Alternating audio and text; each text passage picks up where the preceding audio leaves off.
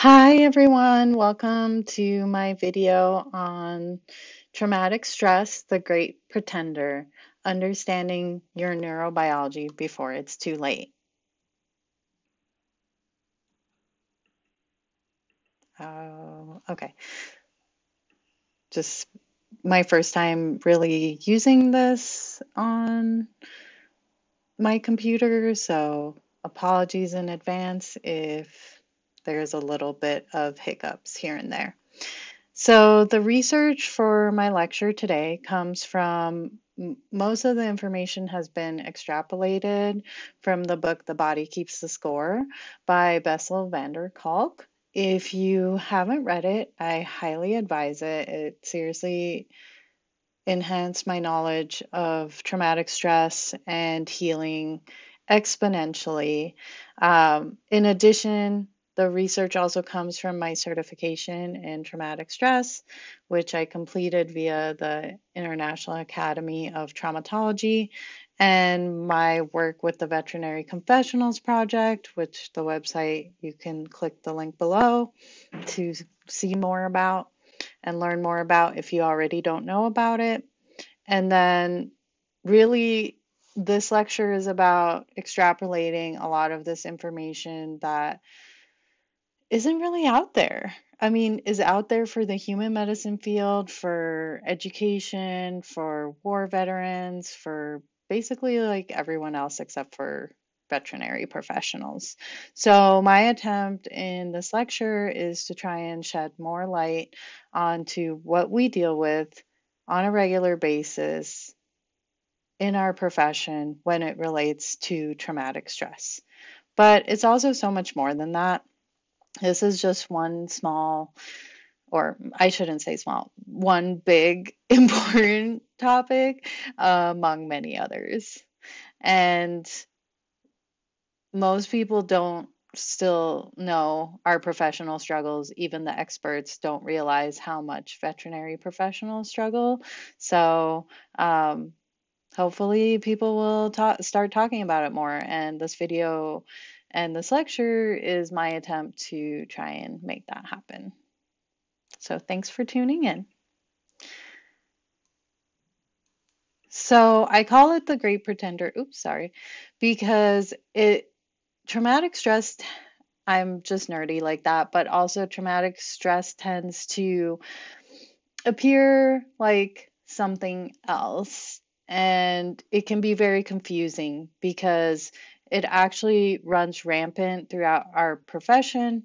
And we largely focus on symptoms like compassion fatigue and burnout, even suicide, which can actually be end stages of the traumatic stress process, especially if there has been no processing of the trauma, which I'll get more into, so don't worry if some of the things are not clear right now. And as we go through our day-to-day jobs and appointments and whatnot, we aren't actually actively practicing with awareness of that fact that traumatic stress runs rampant throughout our profession. And how can we really solve this problem if we don't truly understand it? Over the years, people have been trying to bring more awareness to how many people are leaving the vet field, how many people who are in the vet field commit suicide, but it's just not enough. We need to do more. We need to truly take the time to understand what we're dealing with so we can be better equipped to handle it. That's really what this is all about. Okay, moving on to the next slide. Having so okay, there we go. So just briefly, our learning objectives, this will also be listed, but we want to differentiate between primary and secondary traumatic stress. We want to look at how it manifests in our profession, um, articulate current theories about how it relates to compassion fatigue, and recognize traumatic stress and the effects on our nervous system. We also will make a plan, or at least I'll give you the beginnings of making a plan so you can utilize resources and make your own plan for resiliency. So it's not all bad news, guys.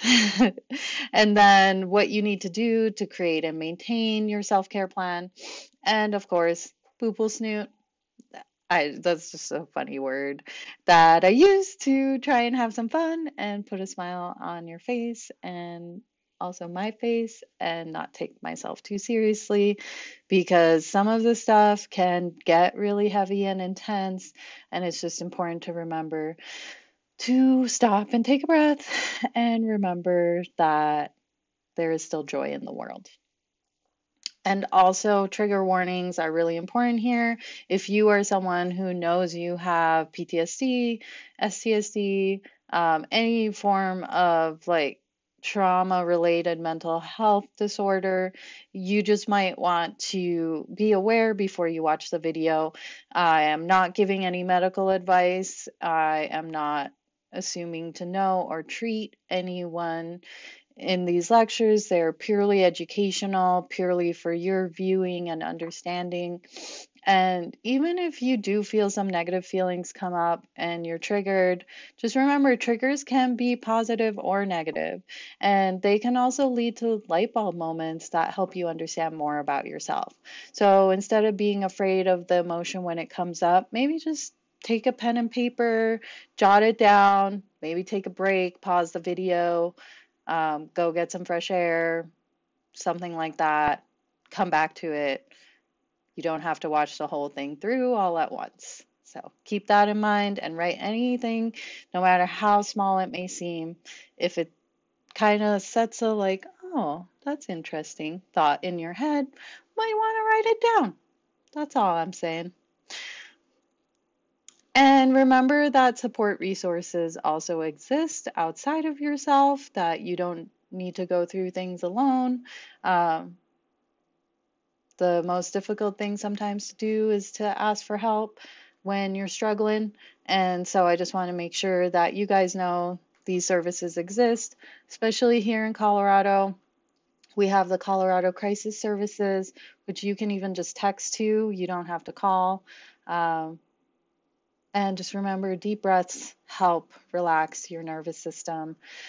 So if you're feeling overwhelmed, just take a couple deep breaths, close your eyes, become centered, or turn the video off and move on with your life. um, so personally, I highly recommend using as much support as you need. There's no such thing as too much support. And this is a confession from one of our conferences where I put up the vet confessionals. And again, if you don't know what it is, don't worry. You'll get a better idea as this lecture goes on. And you can always check out the website. So it says, if you feel down, get help!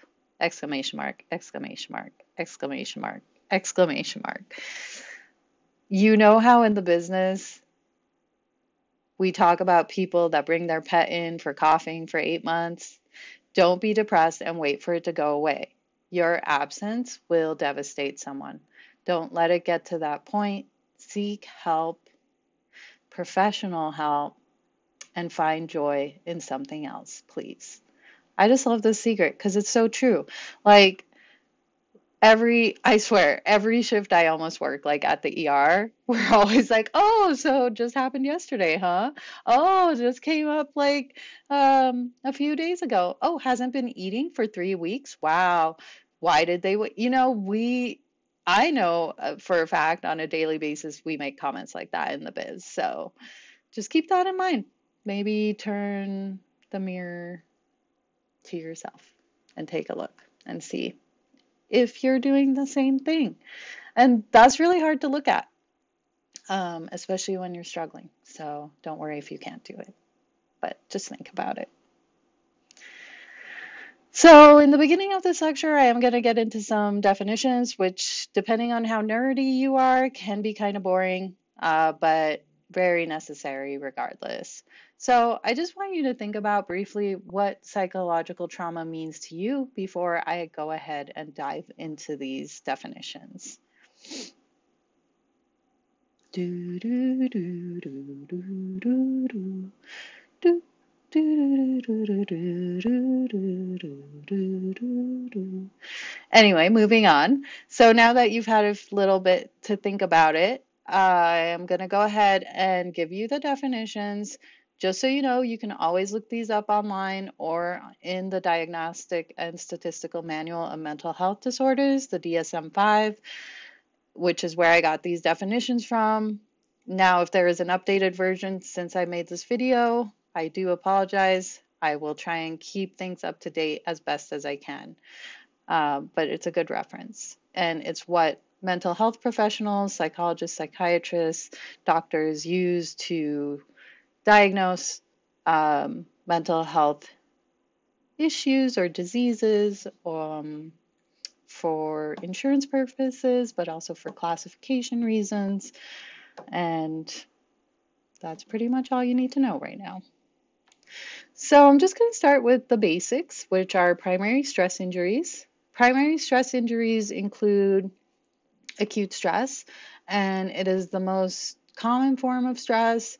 It's short-term, doesn't have enough time to do extensive damage associated with long-term stress, and the most common symptoms are from these categories: emotional distress, muscular problems, stomach, gut, and bowel problems. And you can see on the slides, there is a little bit expansion on what that can look like. And our three main stress emotions are anger, anxiety, and depression. However, emotional distress can manifest as muscular problems, as physical problems, and I will get more into the science of that in later lectures, but for the purposes of this initial lecture, we're going to keep moving along. Acute stress disorder is also known as ASD and is the initial psychological reaction to witnessing or experiencing psychological trauma.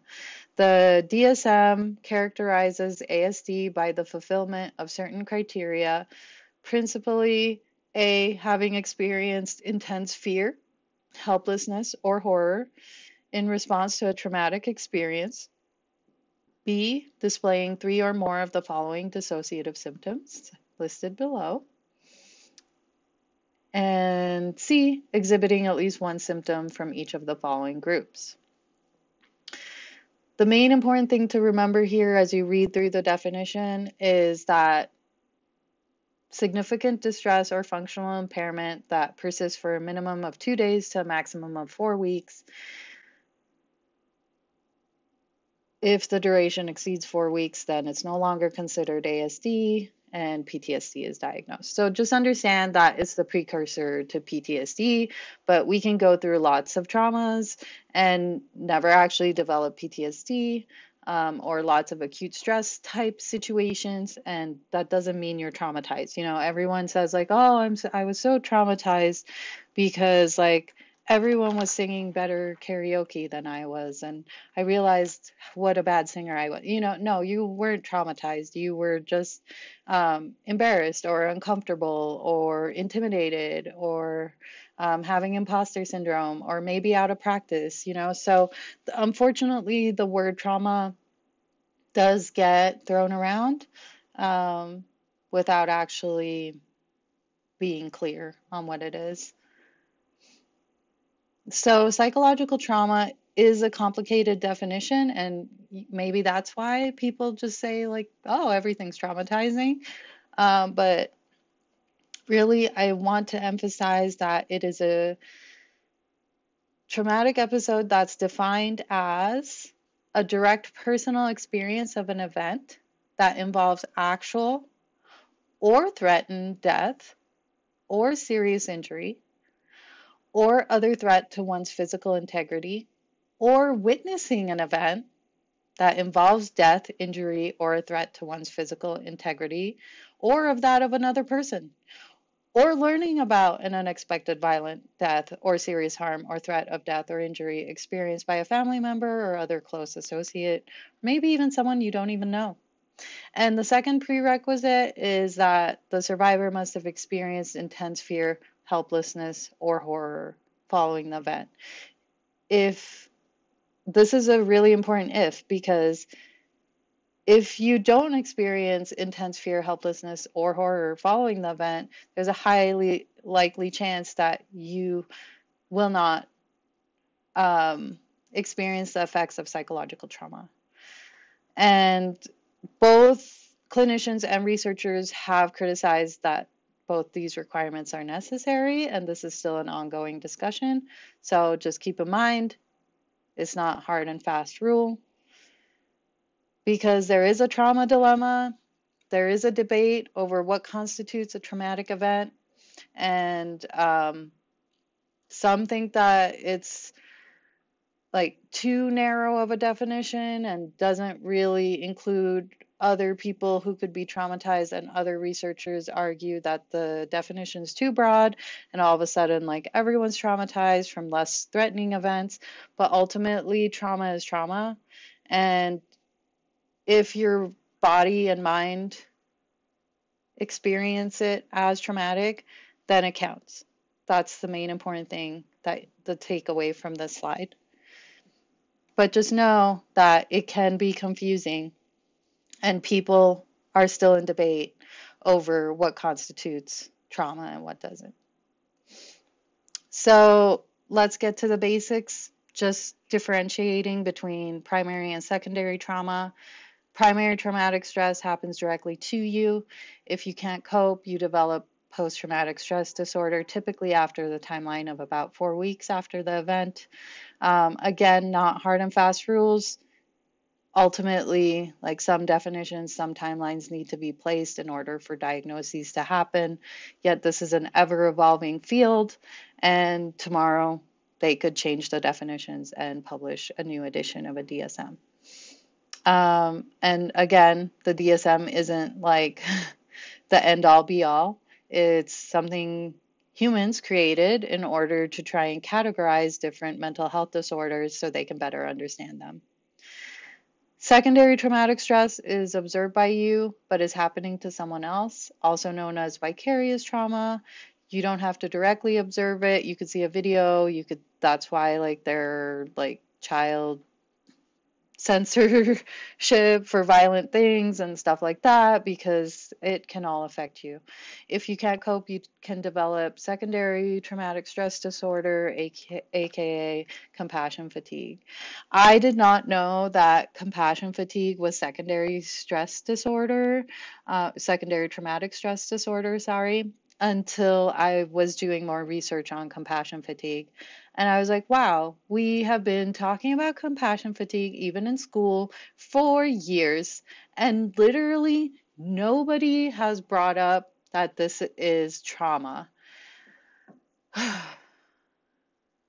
That was a very eye-opening realization, and that was probably about 7 years ago. And it made me realize, like, I need to know what this is. I need to dive deeper. Like, this is affecting me. It affects my life. I don't know enough about it to be able to handle it. So that's ultimately how my journey began, was just being curious and being like, what's this? How come I don't know about this? And now I'm here trying to share it with y'all so you don't have to spend as much time and energy as I did. I'm just giving you the cliff notes.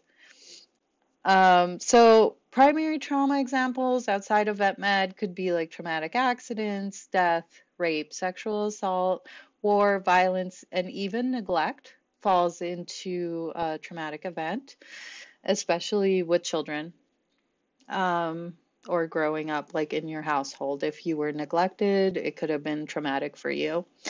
In vet med, being attacked, bitten by animals, considered primary trauma. Being threatened by people or clients, anesthetic deaths or other procedure-related deaths, professional mistakes such as surgical errors or drug overdoses,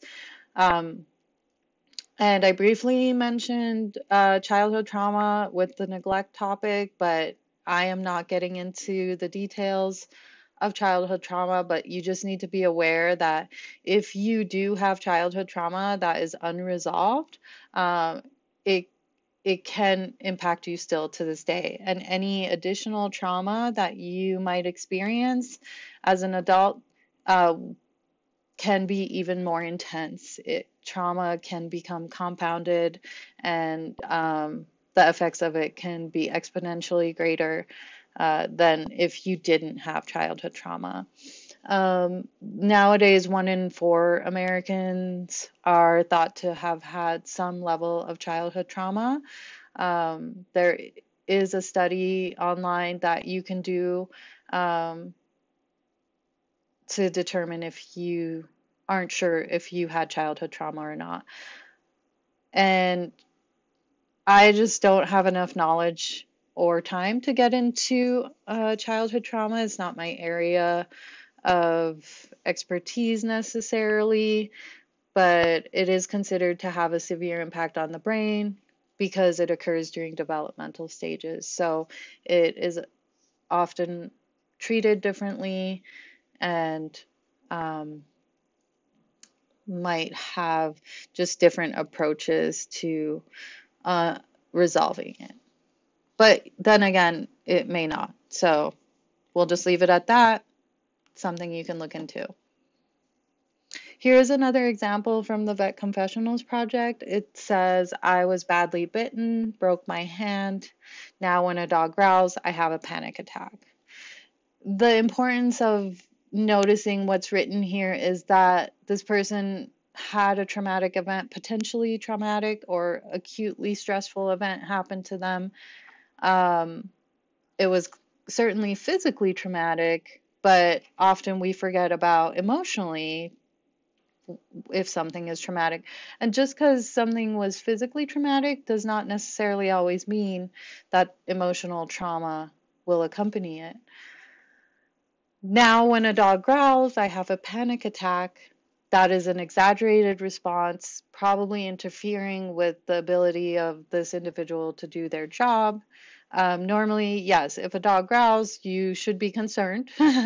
They are indicating to you that they are potentially going to attack you. So at work, let's say you would probably want to get some drugs, get a muzzle, um, change your approach, but having a panic attack would make you unable to think clearly, unable to perform your job effectively, and throw yourself into a tailspin. And imagine if that happens every time a dog growls, you're not going to last long in that job um, unless you find some way to heal it, to recover from it, to move past it. A note on secondary trauma. It is also known as observed trauma or mirroring. Still a controversial topic here with how it occurs. It is thought that it is through something we have called mirror neurons. Mirror neurons are thought to be linked to empathy and how we respond when we witness something traumatic, since they light up on brain imaging studies. However, it's still very much like being researched, and we definitely need more information. But just you can think of it like, even though an event isn't happening directly to you, like when you witness it happening to another being or another person, it can give the same emotional response as if it was happening to you. Not only emotional, but even physical, physiological, or neurobiological. And mirror neurons can also have positive effects. So it's not just for when you witness something negative, it's also for when you're witnessing good things or happy things. It can have that effect on you, even though it is not you directly that it's happening to. For instance, like watching puppies play or dogs play. And if they're having a great time, you could be like, wow, this is like so fun, even though you're not the one playing. You're just watching them having fun. This is a Instagram post that was a comment that was left on the previous post that said about the dog, the person getting bit by the dog. And this one says, doctor was being mauled in the room, and I was at the far end of the hospital on the microscope. Still get shakes if there is a loud noise, and I am at the scope. So just think about briefly what this might be representing.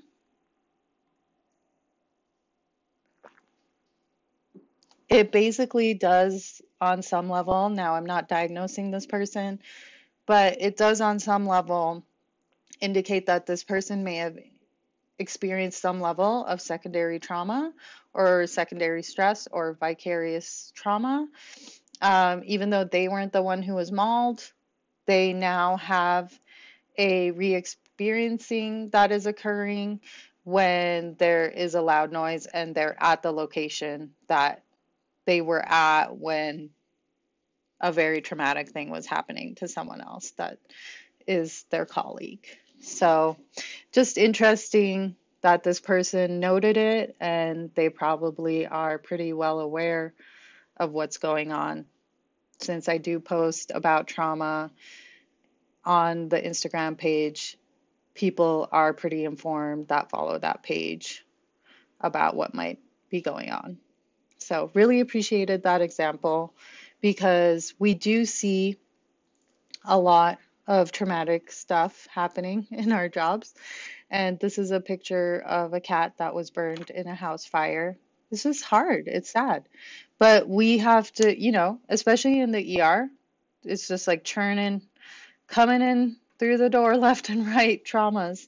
And we have to be there to help them. But we're also witnessing and perhaps taking on some vicarious trauma through our profession. And it's not just witnessing animals suffering, it's also witnessing people suffering, children. But the reason we do it is because we love to see them go home happy and healthy and live a good life despite whatever emergency or health problem is happening. And normally I would insert the Lion King song here, but for copyright reasons, I don't think I can, so just imagine it playing in your head. And the house fire kitty went home happy and healthy, looking like a lemur or like Simba. So the good news is that there are new discoveries happening all the time because of advances in brain imaging studies. And we know so much more about how the brain responds and recalibrates to trauma and traumatic events than we did even 10 years ago, even 20 years ago. And it is actually really a hopeful field in that, like, there's still so much to discover. Um, Trauma does produce actual physiological changes, including recalibration of brain's alarm system, which I'll get into, and an increase in our stress hormone activities, and alterations in the systems that filter relevant information from irrelevant. Trauma compromises the brain area that communicates the physical embodied feeling of being alive. And it's important to note that behaviors that are a result of trauma are not the result of moral failings, lack of willpower, or bad character. They are caused by actual changes in our brain. These changes were meant to protect us. They aren't meant to hurt us necessarily, but what happens is over time, it can hurt us. And I'll get more into that as we progress. Great, so far technology is working with me. It's important to understand when it comes to symptoms of trauma that not everybody reacts the same way. Some can have speechless horror, some don't. I will get into all these. This is just like a little preview of the different symptoms of trauma, and we will go through each one over the course of the next slides. Okay, but I'm going to stop here and take a break, and I'll be back. So I think that's enough information for now. And if you just want to take a break and think about or journal a little bit, now is your chance, and I'll see you soon. Bye.